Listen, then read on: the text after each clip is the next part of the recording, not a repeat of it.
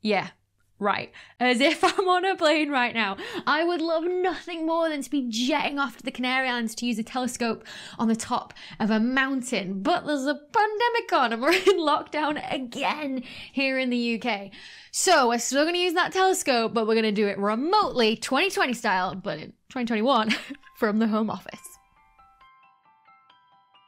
So part of a scientist's job is to get data, right? Without data, you can't do any analysis and you can't draw any conclusions and you can't do any science. For me, as an astronomer or an astrophysicist, that data is observations that I take with telescopes. So observing the sky, in my case, galaxies, taking images or getting spectra, but we'll get to that in a minute. It is currently 6 p.m. on Thursday, the 7th of January. Is that what day it is? I have no idea. Yeah, Thursday, the 7th of January. We are supposed to be observing tonight, tomorrow, Saturday, and Sunday as well. It is currently raining in Palma in the Canary Islands. It's also raining here as well, but because it's raining, it means we can't open the telescope. It's also really windy as well. They've had gusts of up to like 60, 70 miles an hour.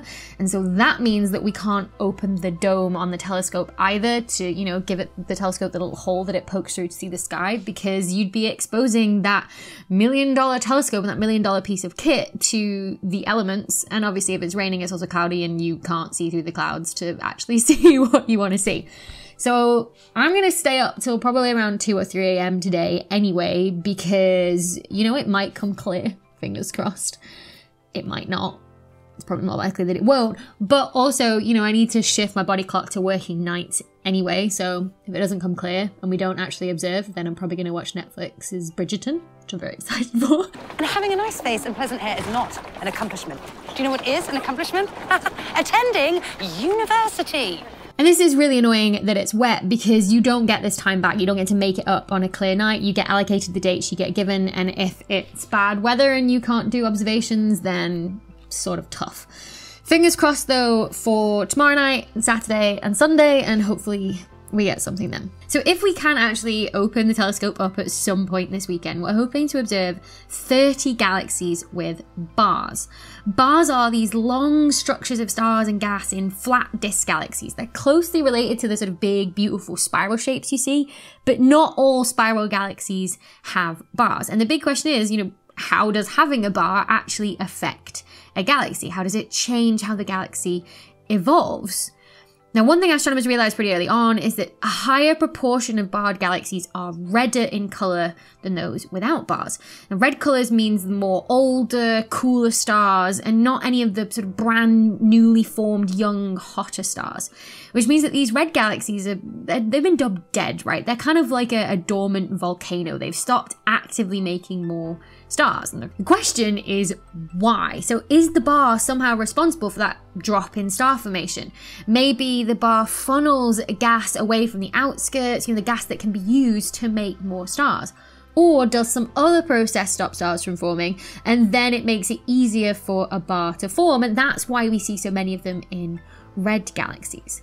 Now, there's been lots of work done on this already, but the jury's still out on which one is actually going on. There's bits of evidence that supports both ideas, but not enough to sort of concretely say this is what's going on in the majority of these galaxies. So with the observations that we're doing of these 30 galaxies, some with very strong bars, some with a little bit weaker bars, and some with no bars as a control sample, we're going to try and see if we can spot any of that gas flowing along the bar, being funneled away from the outskirts of the galaxy where lots of stars will be forming, and into the middle where it gets heated. If it's hot, it can't actually form more stars, which is a little bit of a contradiction, I'll give you that, but it's because you need cold gas to make stars, because if the gas has too much energy, it's too hot, it's moving around too much, then gravity is not going to have any effect on it when it tries to pull it together to collapse it into a star.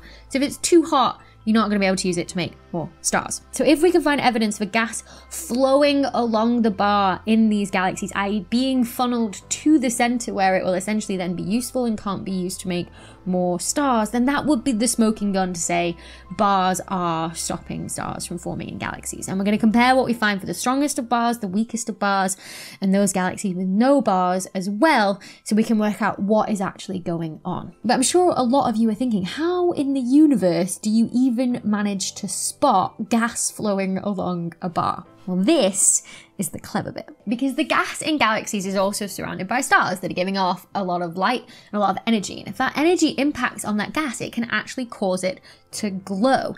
And different elements, so hydrogen or oxygen or nitrogen, glow with a very different and specific color or wavelength of light. So you see lots of these specific colors or wavelengths in what we call the spectrum of a galaxy. So if you take the light from a galaxy and split it through a prism into its component wavelengths, and then you make a trace for how much of each color or wavelength do you actually get, you see these big spikes, which are due to the gas in a galaxy glowing.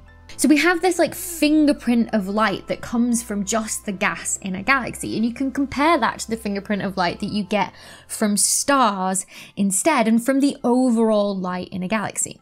Now, the overall light in a galaxy will have what we call a redshift, right? This is due to the fact that the universe is expanding. So because the universe is expanding, it looks to us from our perspective on Earth as if that galaxy is moving away from us and we are stationary. But in reality, the space between those two galaxies is stretching.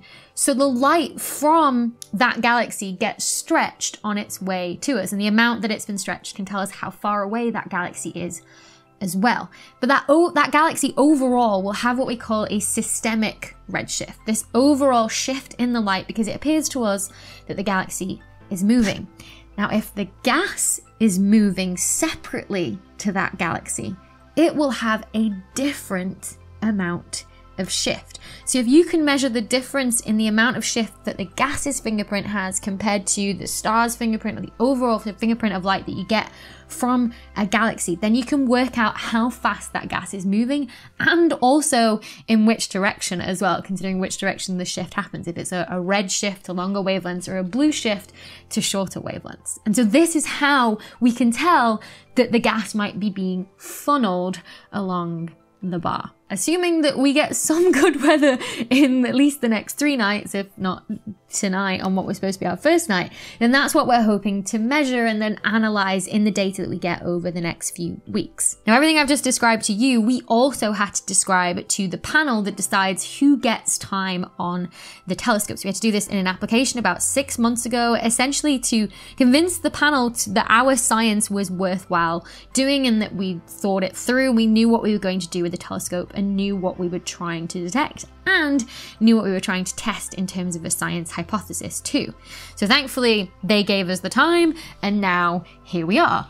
Not, actually at the observatory on a mountaintop, but all of us in our spare rooms in Oxford. But just to give you an idea of what it would have looked like if we could have gone, this is me back in 2014 on my very first observing trip to this observatory, the Roque de los Muchachos Observatory in La Palma in the Canary Islands. And I was using the exact same telescope we'll be using tonight, the Isaac Newton telescope, the INT. And I absolutely loved that trip. And it is kind of weird not being there, but it's also incredibly cool that we can type in commands on our machines here in Oxford and know that a telescope halfway around the world will move to look at galaxies billions of light years away. Right? All right, it is now Friday at 26-ish. I'm wearing the same jumper as yesterday. It's lockdown. I'm not going to do more washing than necessary at the minute, so just give me this one.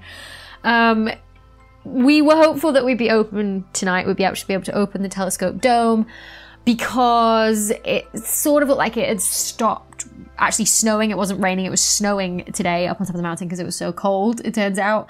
It stopped around about 3-4 o'clock this afternoon-ish. And when that happens, you think, okay, well, if the temperature drops but it stops snowing, that could cause the clouds to sort of drop, and then on the top of the mountain, you'd at least be above the clouds and you'd be able to observe. But that hasn't happened. It started snowing again. And we've now heard from the person who's actually at the observatory, the support astronomer on site, there's only one there at a time for the COVID restrictions and everything. And they don't think it's going to be possible to open the telescope tonight. They actually say that the conditions are worse than they were yesterday and have been in previous days where it's been pretty bad. There's also a weather warning out for Palma and the Canary Islands tomorrow for very heavy rain, which is during the day. So, you know, maybe we could open the telescope at nighttime. But they've said that they are actually very, very doubtful that not only will we not be able to open the telescope tonight, but probably not Saturday or Sunday either. Which is not great because, I mean, that would mean no data. And no data is not something that I even want to consider at this point in time because, you know, we did all the application, you know, we wrote that big application to get time, and if you get rained or snowed off in this case, you don't get reallocated time. That's it. That was your chance, and never mind, try again next year, which is not something we want to do. You know, the person that's been leading this is my PhD student. We want him to get data so that he can finish his PhD up, which has already been, you know, disrupted by that pandemic. So it's not been very lucky. To be honest. So I'm trying to hold out hope that, you know, it will come clear miraculously. Maybe we'll even be able to get a couple of hours in here or there, maybe with breaks in the clouds. But yeah, fingers crossed, everybody. So just had some very frustrating news from the people who are actually at the telescope. It's currently Saturday afternoon, like 3 o'clock or something, and they've said that we are not going to open the telescope dome tonight to observe. It is so cold on top of the mountain that after all the snow has fallen, the telescope dome has frozen shut. So even if it does clear up tonight, they're not even going to attempt to even open the dome. So we've come out on a walk because we thought it would be a good idea to walk out the frustration at the minute, because it's just so frustrating that, yeah, right, we're not getting any data, first of all, but, you know, fingers crossed for tomorrow anyway that we do get some data. Maybe we can open then. Weather will have to drastically change.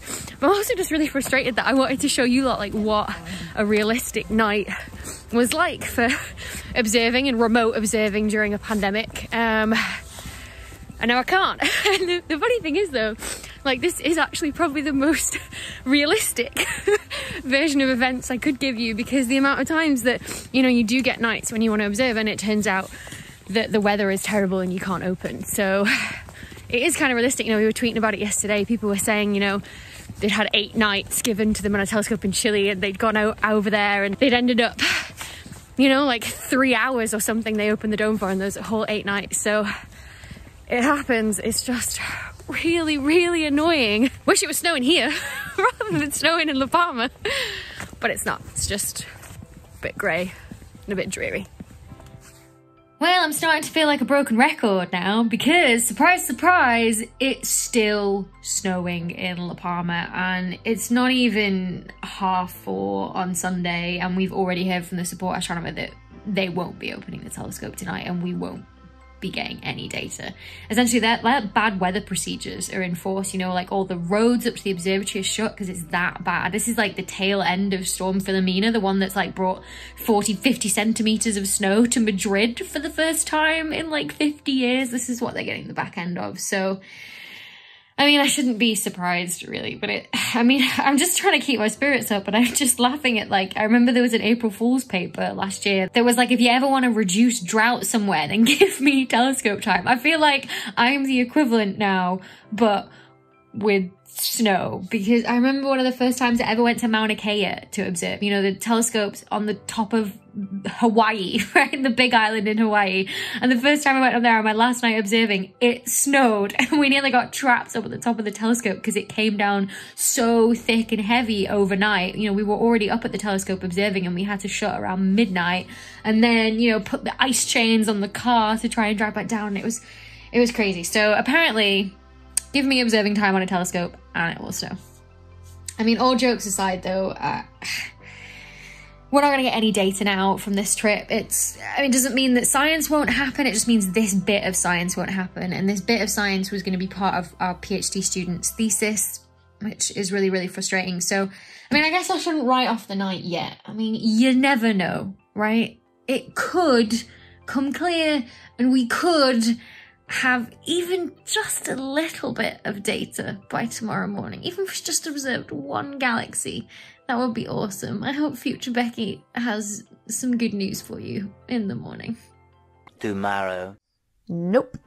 I don't know, maybe I was a bit naive for holding on to hope that maybe we would be able to open the telescope. You know, there was just some small part of me that thought that we'd get at least an hour or two of observations or something. But, you know, when the dome's frozen shut, the dome is frozen shut.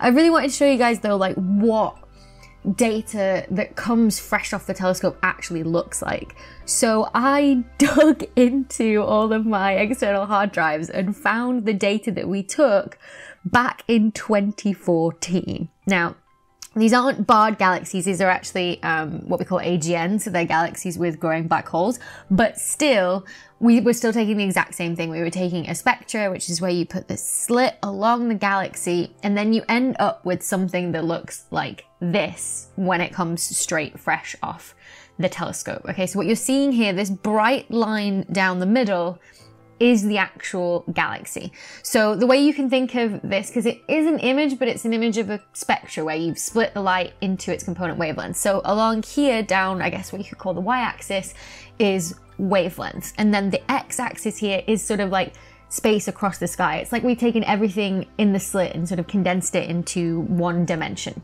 And so this bright stripe down the center is good because we've centered the telescope on the galaxy, great. But then you might be wondering, well, what are these bright lines that go across the image? Now they're across the entire space of the image and they appear at these very specific wavelengths. And so that is actually emission from gas in our own atmosphere. This is what we call sky lines. They are really annoying if you're an astronomer because they appear in all of your observations. And so you have to be very careful to remove them from all of your observations as well. It's essentially like a sky glow, like light that's refracted around the atmosphere. Like sunlight can still hit into gas in our atmosphere at nighttime and cause those gas elements to glow with their very specific colors or wavelength, which is why we only see them at very specific sort of stripes in wavelength across these images. It's a little bit too faint for you to see with your naked eye, but you know, astrophotography and telescopes obviously pick it out nice and easily, and sometimes you even can see the specific colors or wavelengths of light that the gas in the atmosphere is giving off. But what we do when we're observing, obviously, is we want to know whether we're actually getting enough signal from the galaxy to do the science that we want to do. Now, what we'd usually do is take an image like this or a spectra like this, and we would clean it up. We'd remove all the sources of noise that we possibly know of, including, yes, the sky noise, but also noise in the detector itself, just from like warm electronics and things like that.